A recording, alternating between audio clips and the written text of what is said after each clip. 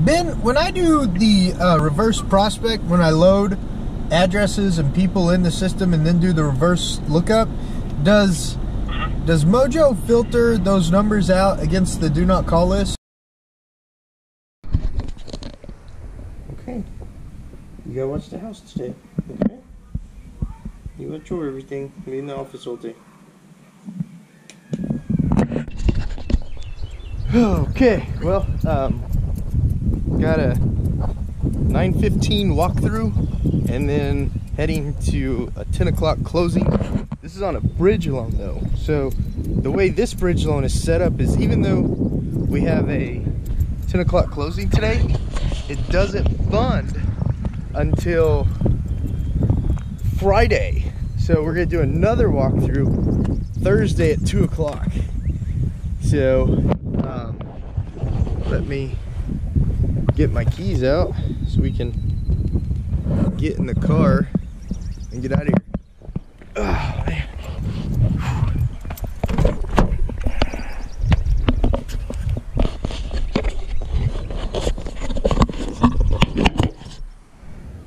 I'm turning in 2 of my three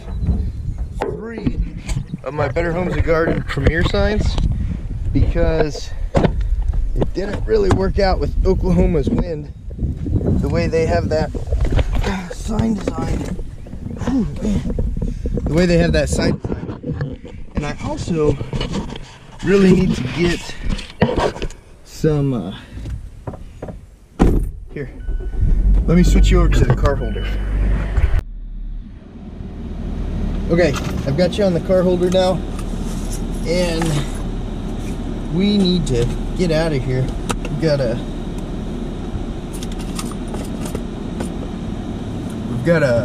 8:15 walkthrough, like I just said. But yeah, switching out these Premier signs. The Oklahoma wind tears these signs up. So I'm just gonna get some 24-inch tall by 18-inch wide panels for my Premier frames, my old ones, and I'm gonna spray paint those white to meet corporate's standards, Better Home and Gardens standards. So, how was your guys' weekend? Did you guys have a good Passover weekend?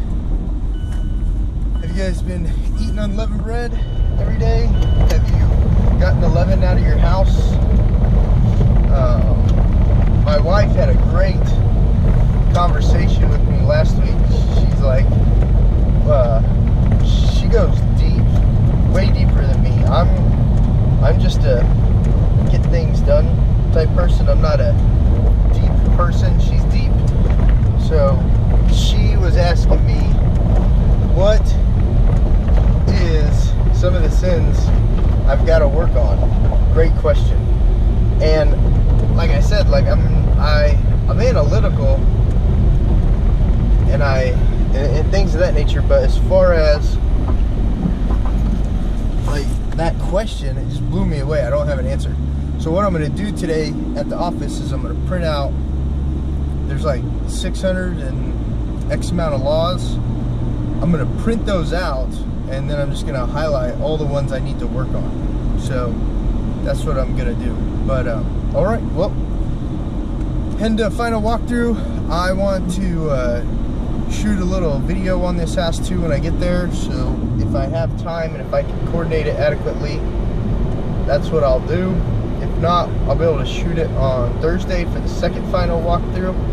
But stick around so you guys can see that house. All right, see you guys at the next one.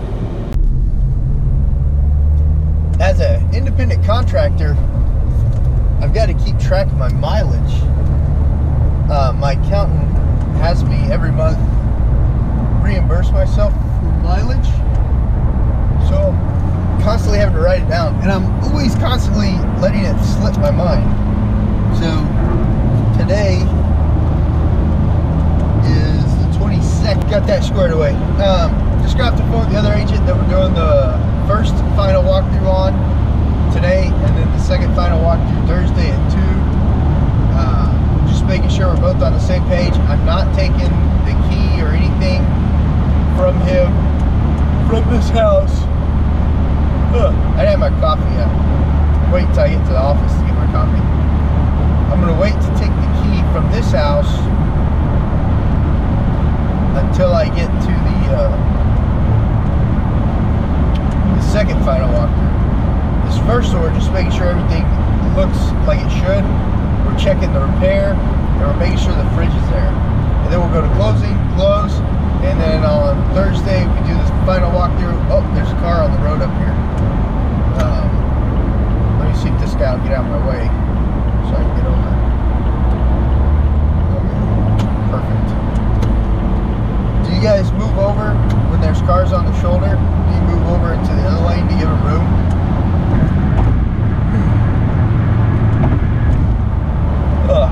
If it's a emergency vehicle or a tow truck, I believe Oklahoma has a law that says we have to do that. So, but I do it for regular people too, because if someone's out there changing their tire or something like that, they don't need to be bothered by me whizzing by. I got a flat once when I was on the highway, and there wasn't any room to scoot over, so I was like right on the line changing a tire. God was watching out for me that day because nothing happened, luckily. All right, well, it is Monday morning traffic, even though it's already 9 o'clock. So I'm gonna let you guys go, and I will talk to you later. Okay, this one is about title companies and closers and processors and etc. Like a title company can really make the deal go easy or not. Right now, Lisa Kalman at Chicago Title, she's been working on this file since 7:30 this morning. The first email I got from her this morning was at 7:32 a.m. in an effort to help this buyer be able to close on this home as scheduled by 10 a.m. I've seen probably 6 or 8 emails come through on this specific file for these buyers, 10 a.m. closing. This is just amazing. This is why having a good title company to help a buyer purchase a property is so important. Like, I'm not talking about other title companies. All I'm saying is Lisa has been working on this file since 7:32 a.m. to make sure this buyer can close on it, and she's been talking with the bank, talking with the agents. She has been on top of it, amazing, and just can't say enough about her. She does great work. So if you need to close something in Northwest Oklahoma City, I highly recommend sending that file over to Lisa Kalman at Chicago Title. All right, I just wanted to put that out there real quick because she's doing such a good job. All right, it is 9:12, and I'm probably 6 to 7 minutes from the final walkthrough. My associate is already there. She's getting the house open and ready for the final walkthrough. So this is another reason I highly recommend co-brokering all your deals with people, so that you each can play off your strengths and you each can help pick up the slack when one of them drops it. I'm trying to see if I need to get in the slow lane or not, but the person in front of me isn't going fast, and the person behind me isn't going fast. I'm going to go ahead and get over just in case there's a cop over the hill, because I don't want the policeman to think that I'm just cruising in the fast lane. Going back to working with people on your deals, it just helps out. You know, you're not always going to have time to do everything, and the cool thing about real estate, like Ricky Cruz says, business is infinite. Like if you do this job like a job, and you're respectful, you do your job right, and you stay in touch with all your customers, you'll always be so busy that you never have enough time in the day to get all the work done. So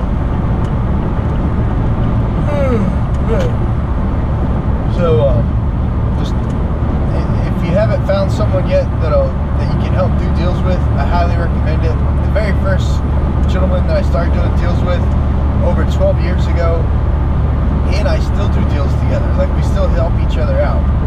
There's just so much involved in a real estate transaction that you can't do it all on your own. You just can't.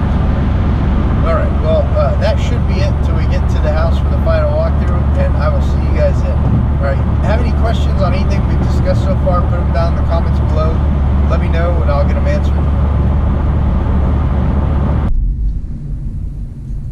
Okay, so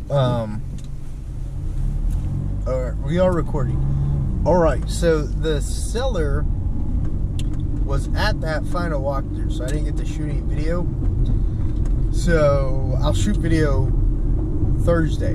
I will show up extremely early Thursday, shoot video on Thursday, and I need to get my gimbal out to shoot a good walkthrough video with you on that home, because when I'm just using this, you can definitely tell when I'm taking steps. So I don't want you to have to deal with that on the walkthrough video. Closing went good. Stephanie closed us out. That's one of Lisa's closers, which is just fine. Stephanie's a great closer. The buyers were happy, even though we're having to do the 3-day wait. They were happy. They were grateful. Amazing people, amazing buyers. I cannot wait to get their house on the market and start working it hardcore to help them get that one sold. Now, I went and pulled a sign out of the ground on a listing that I withdrew while we're doing some looking into on some repairs. Had to withdraw that listing, and that house is getting a new roof. That's cool. And now that I pulled that sign out of the ground, I've got to go get some new sandals from Academy. I like Academy Sports and Outdoors. I don't make any money off them or anything, but I just like them. They have a decent selection of things that I wear. And then I will go to the office and I'll try to get some cold calling in, and I'll record it for you guys so you can see me do that. Now that takes a lot of editing, because I'll dial 100 numbers, talk to 10 to 20 people, but only have maybe 5 or 6 good conversations. So that's a lot of editing when I do that. So we're sitting at a stoplight right now. Oh, after closing, I went to the library over off MacArthur and 122nd. Their internet is amazing fast. What was taking me at my house over a day at least, uploaded and was taken care of in like 20 minutes. 20 minutes. That's freaking awesome. All right, so this light's not turning green yet. So that's it. Hopefully I'll see you guys at the office. All right, I'm gonna reach out to Mojo Sells and make sure that they're reverse prospecting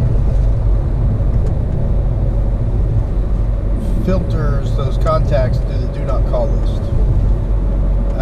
You don't ever, in my personal opinion, you don't ever want to call anyone who's on the do not call list, because that's a $10,000 fine. So let's give them a call real quick. Mojo Sells. And their customer service should be in today. And they have really good customer service too. So let's get this going.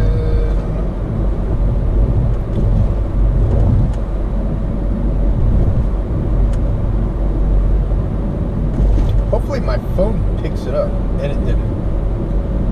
You've reached Mojo Selling Solutions. Please choose from the following options. For sales, press 1. For customer support, press 2.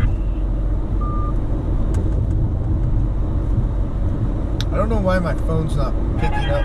My car's not picking up my phone.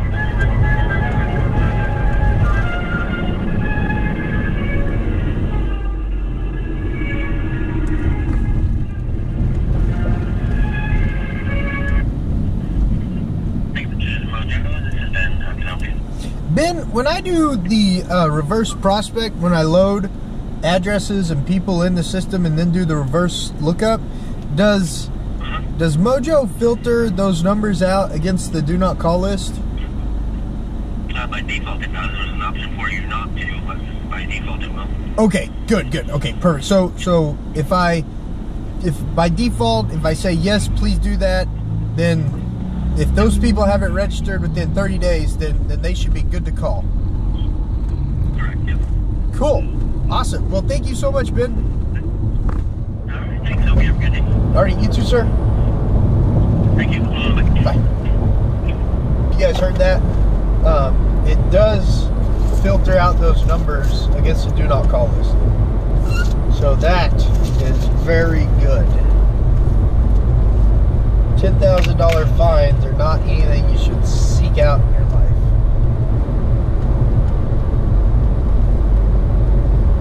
$10,000 is 5% down on a $200K purchase. Like, I don't know. I know some people dial people that are on the do not call list, but I don't. No thank you. I don't want any of that.